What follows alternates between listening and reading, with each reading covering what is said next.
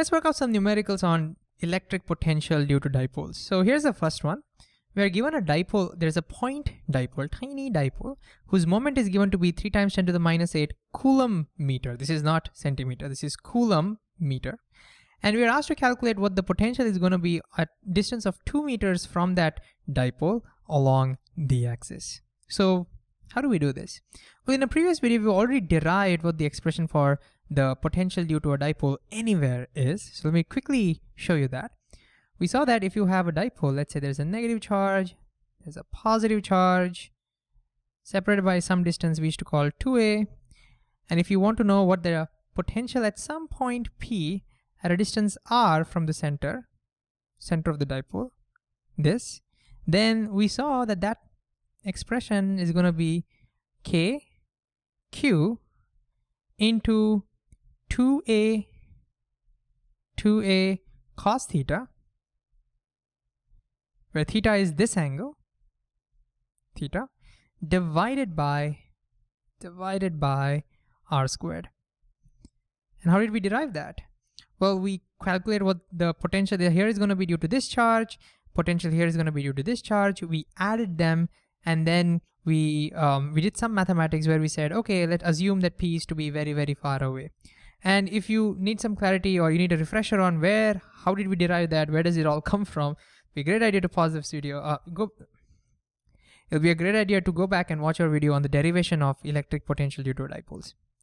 But anyways, let's continue. What's given to us is we're not given q, we're not given the distance, we're given the dipole moment, and we're given some vector. What is that? Well, remember that this product itself is what we call this product of charge and the distance. That itself is what we call the dipole moment, which we represent as P. And what does that direction say? The dipole moment is taken to be a vector, and its direction is always from the negative charge to the positive charge. So this is your negative charge, this has got to be your positive charge. So in here, dipole moment is this way. Okay, and so to think about that angle, the theta is the angle between the dipole moment vector and the vector that points towards P, the r vector and the dipole moment vector. That's our angle. All right, so why don't you pause the video and see with this now, can you go ahead and solve this particular problem? All right, so let's do this. So what is k? K is that familiar 1 over 4 pi epsilon naught, whose value is 9 times 10 to the power 9. And I don't know the charge or 2a, but I know the total product, that's dipole moment, that's given to me as 3 times 10 to the power minus 8. And what is cos theta over here? What is theta? Well, theta is this angle. In our case, notice, if I were to draw that vector from here to here, that angle is 0. The two are aligned, so cos 0, so write that, cos 0 divided by r square. R is this distance, 2 meters. So 2 square is 4. And it's in meters, so I don't have to do any conversion. And therefore, all I have to do now is solve this. So I get cos 0 is 1. So this will be 27. This will be 10 divided by 4. So that's 270 by 4. That gives me 4 6 are 24, 3 carries 30, 4 7s are 28, 2.5. And there you have it, 67.5 volt. That's the potential here. We're getting a positive sign. Does that make sense that it's positive? Yeah, because the point is closer to the positive charge and a little farther away from the negative charge, so it makes sense that we're getting a positive voltage.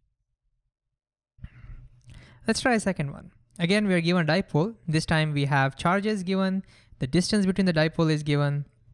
We have to find the potential at point P at a distance 10 meters from the dipole.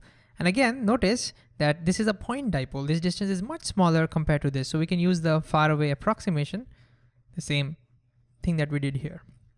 So again, can you pause the video and try solving this one on your own? All right, let's do this. So we'll just substitute this value. So you get Vp is equal to k is 1 by 4 pi epsilon naught. That's 9 times 10 to the power 9.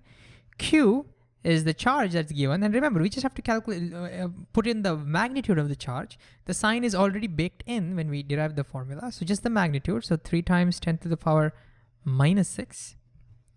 Minus 6 because it's a micro. Micro is 10 to the minus 6. And times 2a. Now, one of the mistakes I used to make while substituting over here is 2a, I used to put 2 times, say, 1 millimeter, but it's not. This itself is 2a. Remember, 2a is the distance between the two charges, okay? So 1 millimeter itself is my 2a. So it's 1, and a milli is 10 to the minus 3. So let's take care of our 10 powers. Times cos theta. What is cos theta? Well, there's a 60, so we might write cos 60. That's wrong. It's not cos 60. Can you pause and think a little bit about why it's not cos 60? All right, let's see. What is theta again? Remember, theta is the angle between the dipole moment vector, which starts from negative charge to the positive charge, and the r vector. So over here, what is our dipole moment vector? So dipole moment vector is from negative charge to the positive charge. It's downwards this way. This is our dipole moment vector, and our r vector is this way towards P. And so notice the angle theta is this angle, and that's not 60. The whole angle is 180, so this is 180 minus 60. So that's our theta, 180 minus 60. So let's correct that. So that gives us 180.